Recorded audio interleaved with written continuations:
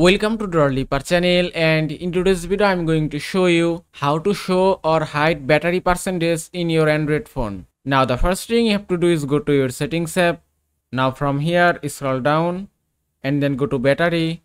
From here scroll down again and here you can see show battery percentage option and you can see it's enabled now. And if I turn off this option, then battery percentage will be disabled. If you want to enable it again, just tap here and you can see it's showing now. Also from here you can check your battery usage details.